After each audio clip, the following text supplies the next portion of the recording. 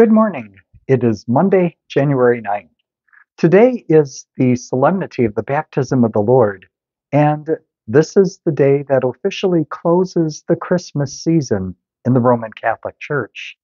Throughout these days and weeks, we have been celebrating either Christmas itself on the day and throughout the octave, or the Christmas season.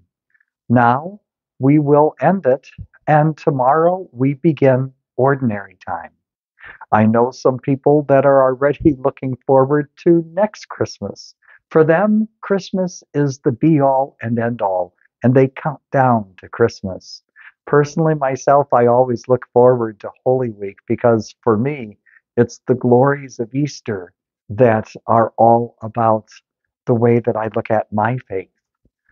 Some celebrate Christmas, the beginning, by the delivery of the promised Messiah.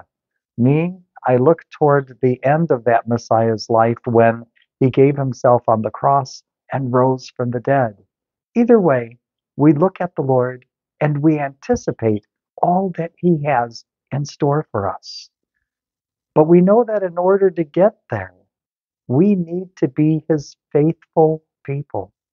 Today, on the baptism of the Lord, we are reminded of the virtues of our own baptism and the baptismal promises that we renew on a somewhat regular basis in the church.